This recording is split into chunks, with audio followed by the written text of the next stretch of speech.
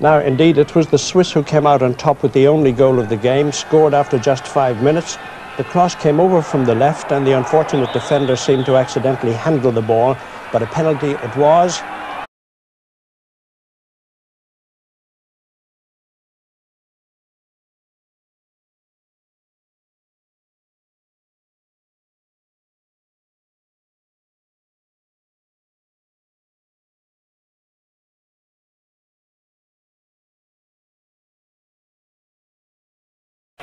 And Andy Egley scored the only goal, ending Switzerland's poor run, and for the Irish team, some hope of a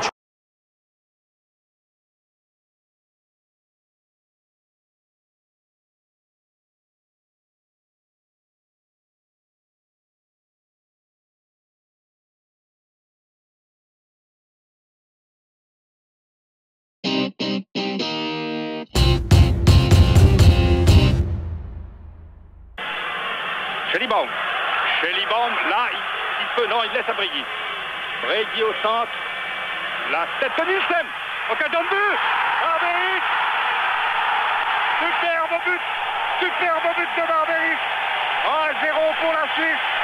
Très belle action. Cheliband, Brady renvoie de la défense.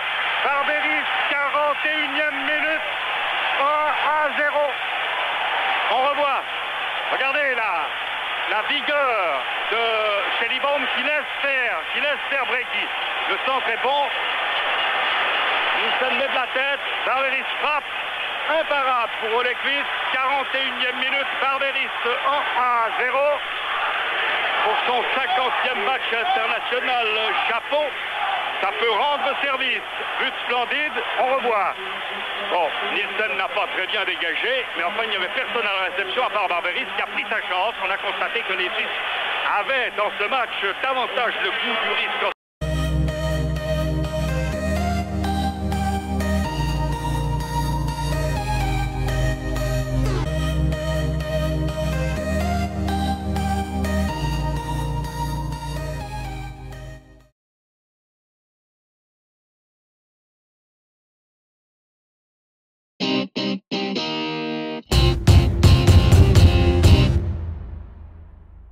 Die Antwort auf die meistgestellte Frage der letzten Tage. Dominik China aus Sitten ist unser Elfenbeiner. Hier ebenso wenig dabei sein wie die alten Stars Blochin oder Rodionov. Furgler und Schlumpf sind zu erkennen auf der Tribüne. Und das Spiel, bei dem es um so viel geht, hat begonnen.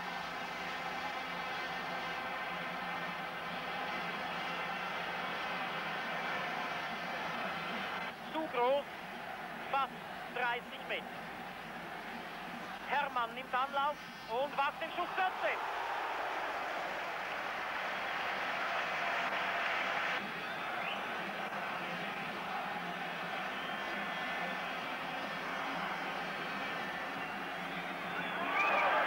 Ui, da hatten wir aber Glück. Gute Chance für Kondratjew.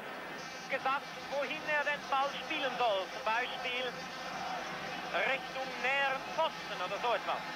Da ist Egley. Da fehlte wenig.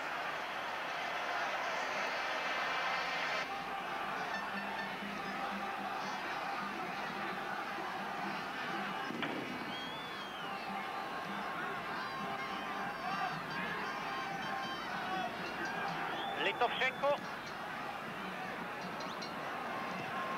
Noch ein Versuch. Kein Abseits. Und Tor 1:0 für die Sowjetunion. Das ist die kalte Dusche vom Wankdorf-Stadion. Die Schweizer glaubten einen Moment, bei diesem Abpraller stehe der russische Spieler im Abseits.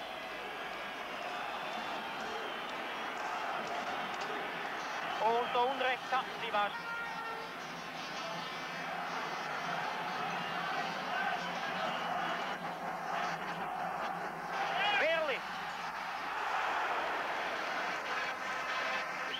Für die Sowjetunion den ich Ihnen vor lauter Offside-Schock ganz zu erwähnen vergessen.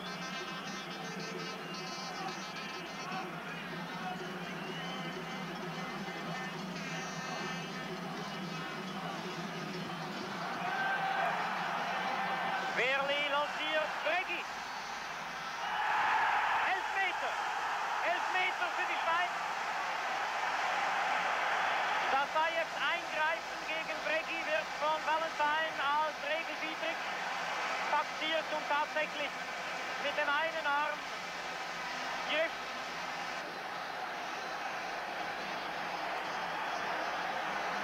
Breggi gegen Dasayev. Tor!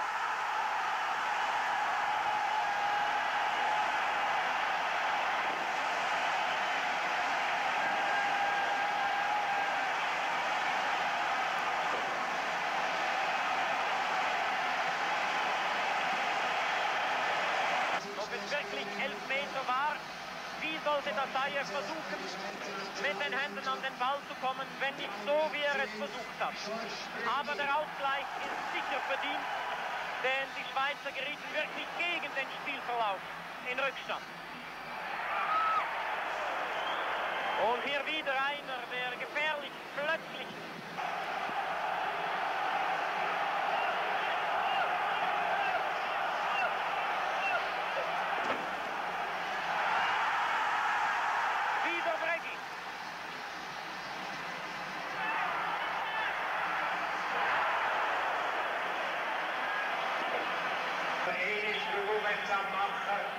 Das Abrennen von Raketen scheint sich wehgetan zu haben, humpelt etwas herum.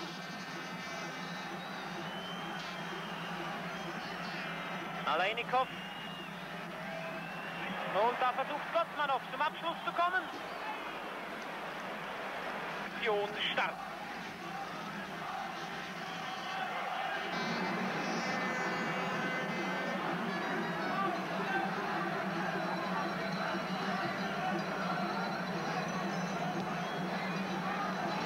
Schon wieder Demjanenko nach vorne und da wird wieder ein Mann vergessen. Ui, war das gefährlich. Lasst Gottmanov nicht so alleine. Vielleicht hatte Bricker bei dieser Szene Angst vor der Rache des Gegners und stieg nicht so resolut ein wie vorhin noch. Achtung auf Aleinikow.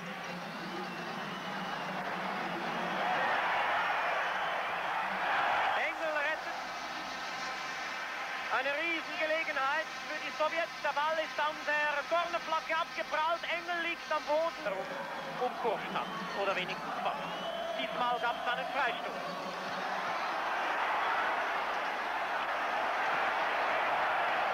Und das hat jetzt natürlich alle 2:1 Torchancen der Schweizer wieder ausgeglichen. Bei weitem ausgeglichen. Von dieser Minute an darf die Schweizer Mannschaft hoch zufrieden sein, dass es immer noch 1:1 steht. Genau 75 Minuten sind gespielt. Ein bisschen mehr Stehvermögen auch, wie es mir scheint.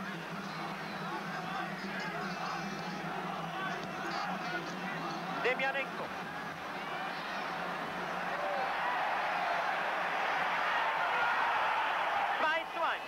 Da gibt es nichts zu deuteln, da hat Demjanenko die gesamte Schweizer Abwehr praktisch demontiert. Mann stehen um ihn herum, das kümmert ihn gar nicht. Gutes Doppelpassspiel dann noch. Mit Glück kann er den Ball wieder annehmen mit dem rechten Oberschenkel. Und Engel hat dann auch Flanke. Jetzt hat China einmal einen Verteidiger in den Rücken gestoßen, aber Valentine hat das gesehen, hätte auch gepfiffen, wenn es nötig gewesen wäre. Geiger und Engel vor allem gegen den gefährlichen Gegenstoß. Wenn Schiedsrichter Valentine 1 Minute nachspielen lässt, so hat die Schweizer noch eine Frist von 30 Sekunden, um das 2:2 doch noch möglich zu machen. Egli, Bricker lauert, Breggi und jetzt vielleicht Egli, Tor! Tor, Tor, Tor! 90 Minuten und 50 Sekunden!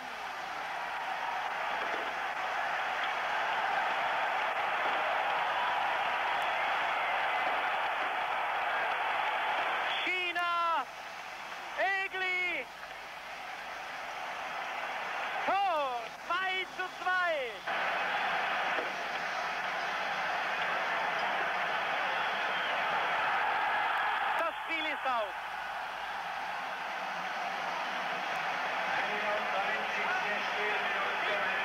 Das war vielleicht das Tor für Mexiko.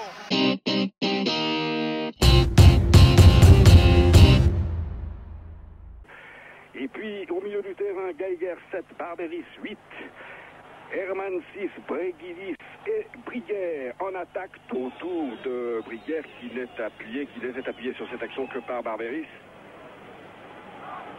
Qui revient à tout à l'heure. Demianenko sur lequel revient Ludi. Demianenko a pu centrer. Sur l'action de Demianenko, 1-0, sans transfert remarquable et ouverture du score pour l'Union soviétique. Parti. Très belle action, il faut le dire. Vraisemblablement Protasov. On va revoir. Alors Demianenko est passé. C'est la feinte. Oui, ça doit être Protasov. Une feinte de Kondratiev qui laisse passer. Et Bregui. Et puis Verly sur les 16 mètres. Puis Egli qui contrôle Gavrilov ici. Balle piquée. Sortie d'Engel. Oui, oui. C'est le moment. C'était le moment. Demianenko. Herman, est-ce que Herman réussira là où deux Suisses ont échoué tout à l'heure pour la compte de Demianenko? Attention, il va être sur ça. L'arbitre se terre, n'a rien dit pour le moment, il laisse l'action se poursuivre. La balle revient et c'est 2-0. C'est 2-0. Les Suisses interviennent, Engel est fâché. On avait le sentiment d'un pénalty que l'arbitre a laissé aller et l'Union soviétique porte le score à 2-0. Je vous avoue, on ne sait pas très bien par qui, peut-être par Gavrilov, ça n'est pas certain, ou Gotsmanov. Dire que l'image là n'est pas très claire, c'est Kondratiev qui réussit le dribble, mais ce n'est pas lui qui tire. Attention Gavrilov. Gavrilov. La balle a passé pour Kondratiev. Oh là, Engel, et je crois que c'était encore Protasov. Non, c'était grand centre avant. Par la taille et aussi par le talent. Engel relâche. 3-0. 3-0. Erreur d'Engel. Alors centre tendu et 3-0. Mais par qui? Kondratiev peut-être. C'est une catastrophe pour l'équipe de Suisse que ce troisième but, à notre sens, c'est Kondratiev qui a marqué. Alors le centre de Gavrilov, la sortie d'Engel, puis un homme qui surgit là derrière la défense helvétique.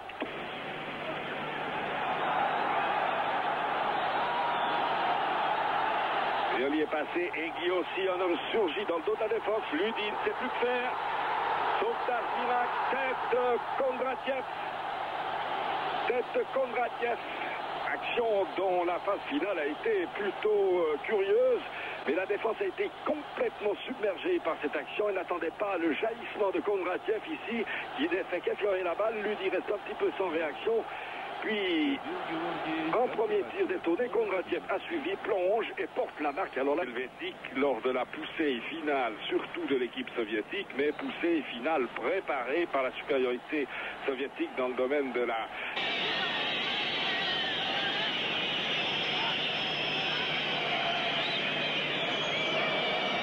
Baum qui a réussi son débordement.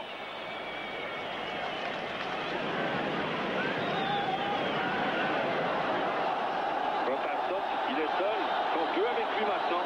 Sont venus très vite. Possibilité de but pour Gavrilov, peut-être. Gavrilov laisse aller. Un homme seul. C'était Tcherenkov, dont c'était le premier tir en direction de Engel pour Briguère.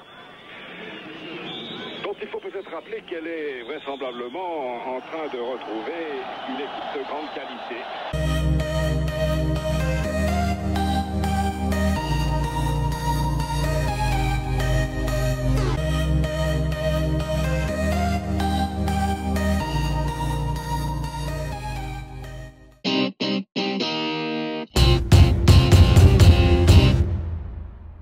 And a big McCarthy on the edge of the penalty area, just to the right of picture.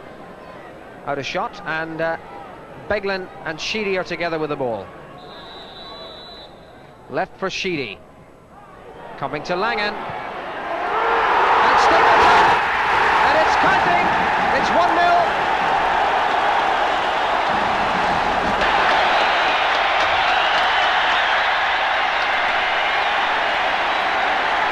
7 minutes gone, and Frank Stapleton finds the net.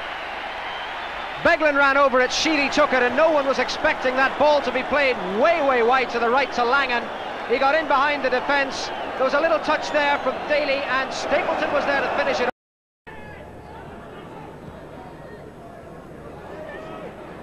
Daly and Grealish, and he's got it! What a lovely little goal from Tony Grealish. Came completely out of nothing.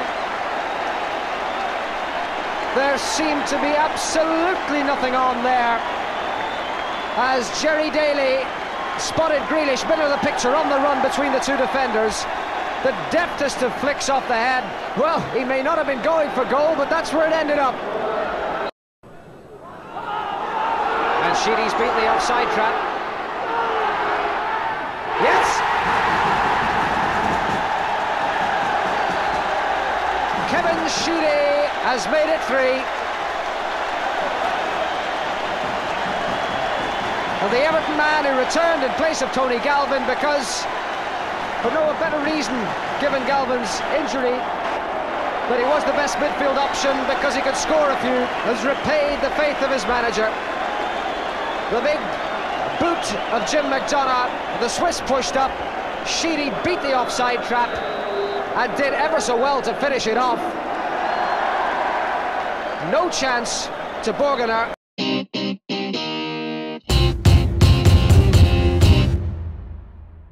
Welcome to Bern, to the Wankdorf Stadium, and you come at the saddest moment of the night, because here in the stadium a minute's silence is being observed in memory of the late Jock Stein, the manager of Scotland, who died in such tragic circumstances in Indian Park in Cardiff last night. Conditions absolutely perfect for the most important night for Irish football.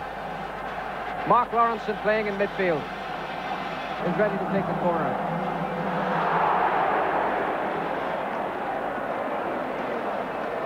And then the left back, who wears number 2, take the free kick. 6 Swiss in and around the area. In Albon! From surely no more than 4 yards, Charlie in Albon managed to sky it over the top. Schellebaum picked him out so well. Got in behind the defenders, made the contact, put it over the top. For Houghton.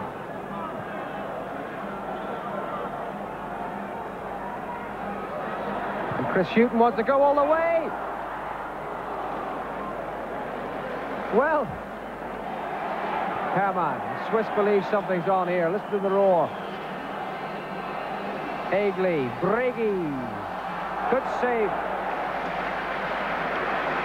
That a draw is really no use at all to either side if they want to maintain their hopes of qualification. There's the cross, and there's the push in there. Egley doing the pushing, waiting to send Paul McGryan. Schellebaum. And a chance here with O'Leary to the rescue.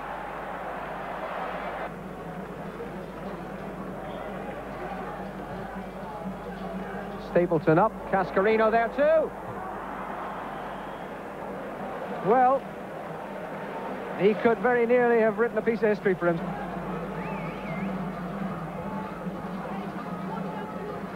O'Callaghan. Intelligent ball by O'Callaghan. Beglin with time to measure the cross. Stapleton!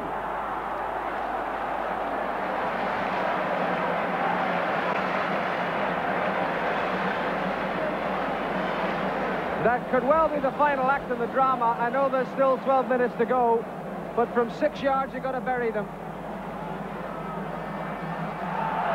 The Swiss on the attack now. And Mate doing something similar at the other end.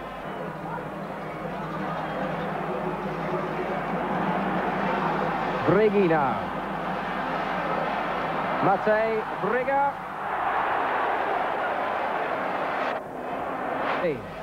O'Callaghan for a final flourish. No. And there's no time for any more anyway. No time to add on. total disappointment. Final score on a very disappointing night in Bern: Switzerland 0, Republic of Ireland 0.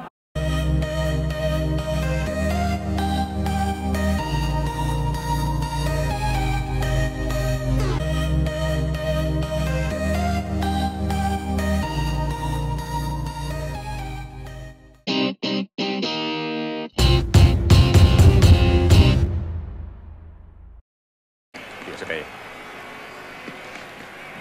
Der!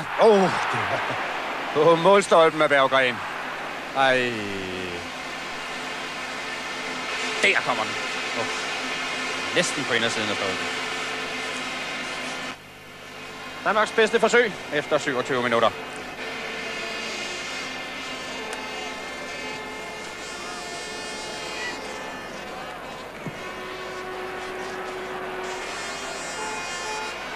Okay. Der er for lidt bevægelse omkring ham. De danskere, der ikke hopper. Men der! Nej. Kæmpe chance. Kampens absolut største chance. Arnesen i helt fri hovedstødsposition på en herlig aflevering fra Lerby. Men en utrolig refleks af Karl Engel.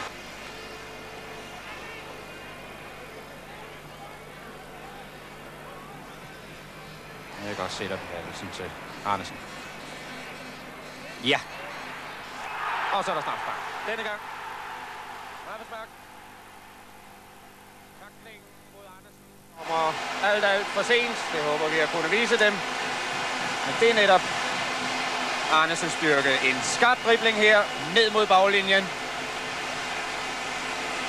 Og der kommer taklingen sat alt for sent ind. Prøver at undgå det nummer 7, Geiger. Men det lykkes ikke. Kom så, Hansen.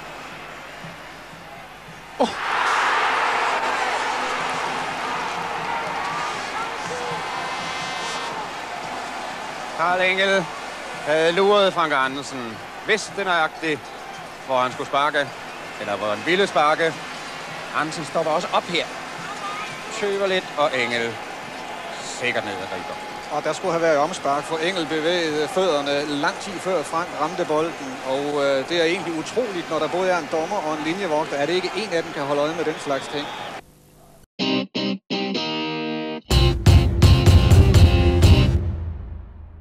Toujours à notre avantage, loin de là. Davidson.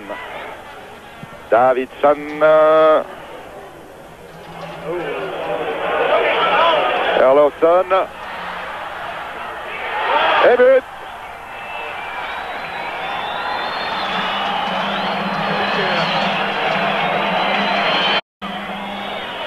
De voir qui a marqué, on va voir le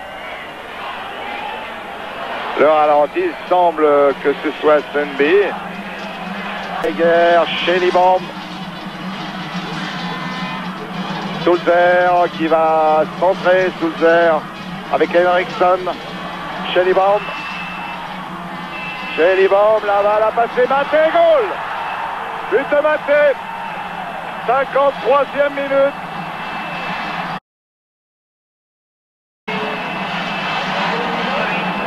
Schelibom. Et regardez Maté, enfin on ne voit pas grand chose, oui on le voit quand même. Du pied gauche. Et Dorset était pris à contre-pied, il a plongé du...